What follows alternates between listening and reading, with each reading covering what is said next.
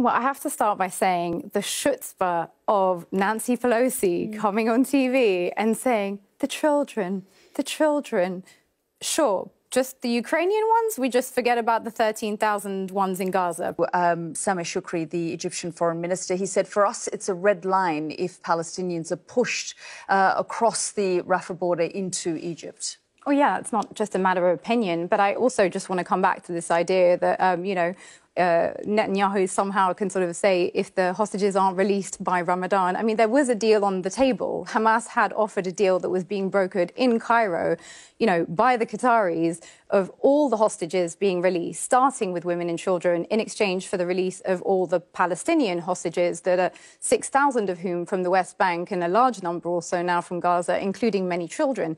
And of course, you will know there was a UN report out just today highlighting the sexual abuse of women in detention, which follows another report highlighting the abuse of children in detention, including sexual abuse of children in detention. So, yes, the priority should absolutely be on the return of hostages. But the problem is that there's no partner for peace in Israel. We have in Israel currently an extremist cabinet led by Netanyahu. But, of course, he only remains in power through the support of a far-right extremist cabinet that essentially is pushing the policies that we're seeing today. And Netanyahu cannot relinquish on those policies, because if he does, he will lose his position of power and he will end up in prison.